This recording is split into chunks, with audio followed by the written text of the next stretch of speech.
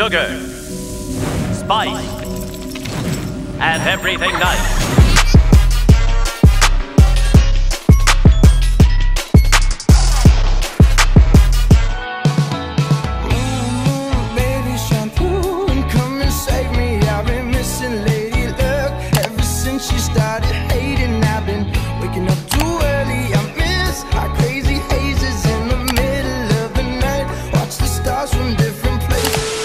It's me, Shekainah. I'm really sorry if I wasn't able to upload a video last week because it's our finals week and sobrang daming requirements na pinasa and nag-exams din kami online, so that's why hindi ako nakapag-film and edit. So this is an overdue video. So for this week's video, it's gonna be a little different. This has been my frustrated dream since I was in junior high school to create some DIYs and have my own YouTube channel, and now I'm doing it. So I figured with the current state of the world and the ongoing COVID-19, lalo na ngayon na GCQ and MGCQ na sa karamihan ng mga lugar, it's really dangerous to go out there, man. That's why we need all the protection. So today I will be showing you guys a few different options for at-home DIY masks. And to make it a little more fashionable, I will also be doing some hair accessories. Kasi alam naman natin na ever since the Taal volcano eruption, nagkakaubusan na ng surgical mask and N95 masks, and there's a critical supply for our frontliners and healthcare providers. Before we start this video, make sure you are subscribed to my channel and click the bell button beside it to be notified whenever I post a new video. So here's some DIY you can do at home for some added protection. Hey guys! Welcome to my voiceover. So for our first DIY mask, it requires absolutely no sewing or gluing. Ito lang kailangan nyo. In my case, I'm using some panyo para mas easy access. But again, it's up to you kung anong gusto mong gamitin. For the hair ties, you can use rubber bands or any elastics na meron kayo dyan sa bahay nyo. For the first step, start folding the bottom edge about halfway and fold one more time until nasa center na siya. Same thing sa kabila, and you can see them meeting in the middle. Next, let's scooch that hair ties halfway the center and do it again on the other side. At this point, mukha na siyang candy. Next is take the tail and flip it and tuck it inside the little packet that we made. Then pull your elastics. If you want, you can totally glue that over, and same on the other side. And then flip it over and we are done.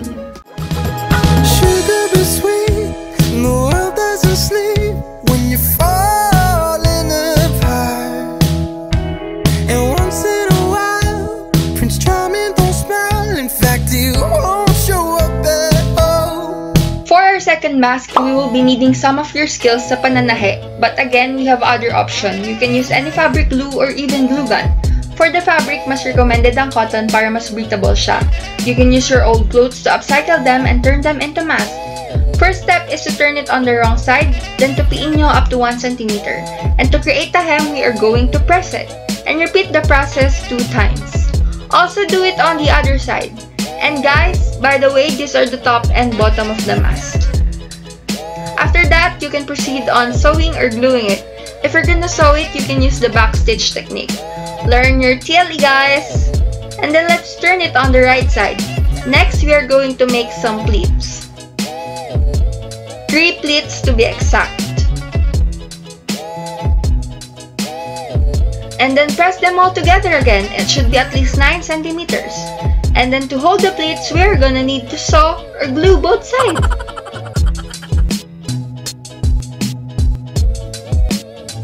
And then flip it again on the wrong side and turn the ends over by 1 cm. To hold them, stitch or glue them together.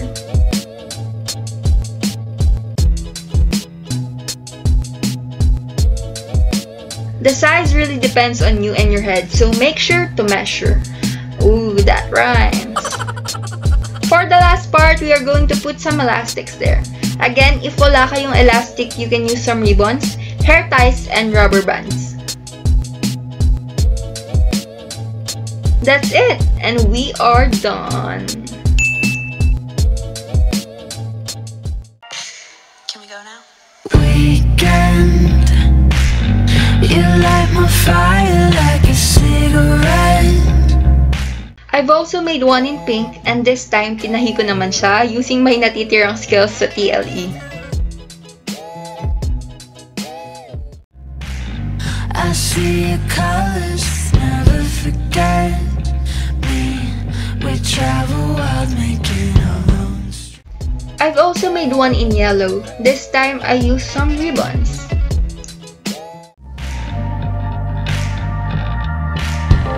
Stop and I feel it even more, how our hands are cold, I shine. Now, to make them more fashionable, let's make some headbands na bagay sa ginawa nating masks. Again, you can use any fabric, and of course, pag wala kayong fabric glue, you can sew. And you also need some scissors and elastics.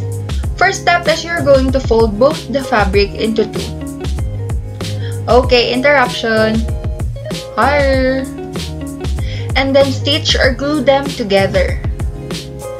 Guys, make sure na wrong side ng tela yung nasa labas.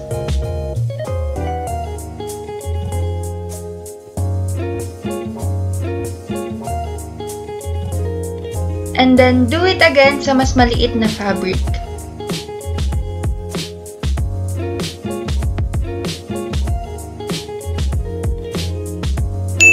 After that, we are going to flip them. You can use safety pin or bobby pin. In my case kasi, medyo nahirapan ako kasi I didn't use any.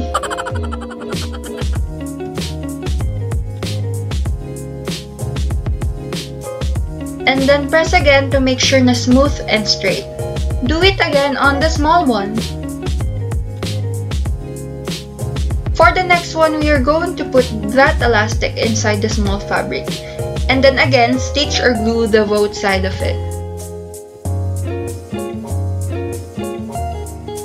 For the last step, we are going to put the end of the small fabric sa hole ng big fabric.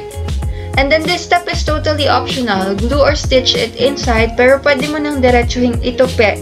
Then saka mo i-stitch or glue.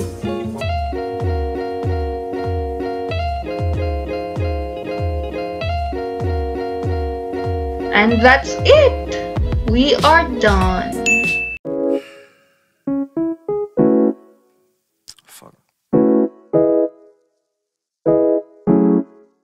I've also made one in pink para sa pink mask na ginawa natin.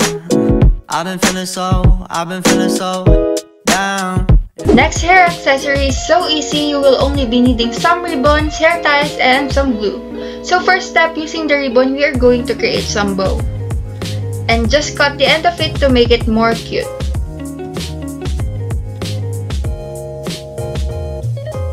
And then glue it on the hair tie, and there you have it!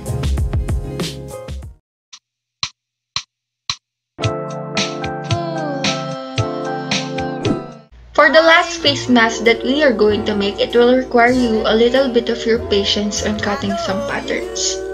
First, I will cut this pattern na prinint ko. I will link down below kung saan ko siya nakuha. Then fold the fabric into two. And then cut the fabric sa shape ng pattern. Bale, in one fabric, dapat may 2 ka na na-cut.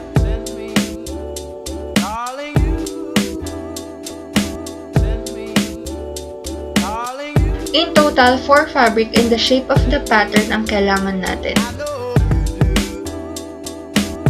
Next, we put them together and make sure na both wrong side is yung nasa labas para smooth yung right side natin.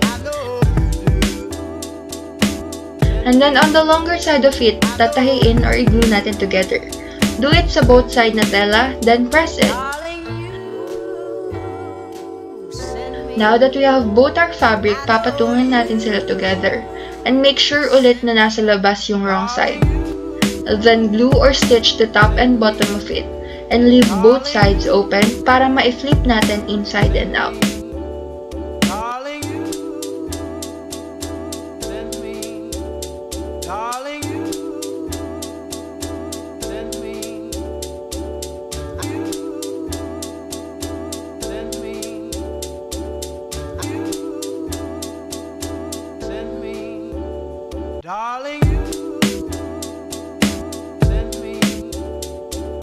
After flipping, it's time to fold the side of it and mag-iiwan ako ng space para dun ipasok yung elastics.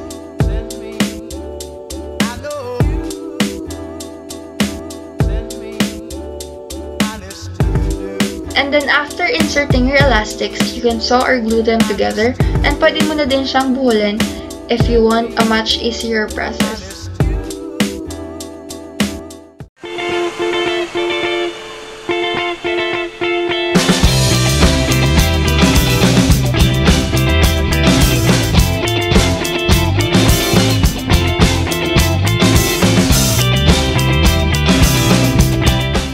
I've also made one in orange, and this is how it turned out. She was living in summer, flowers in her hair. No one ever loved her. I love. For the hair accessories of this mask, this is so easy. Not skills mo lang ang need. So, may sobra akong fabric dito, and if-inold ko lang siya into a triangle, then i-insert mo lang siya sa loob ng hair tie mo, and buhulin mo lang siya.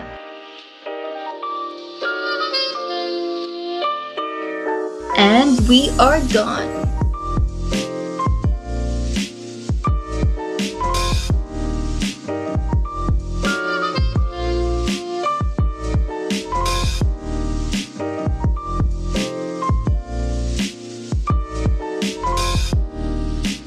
I've also made some in pink for the pink mask.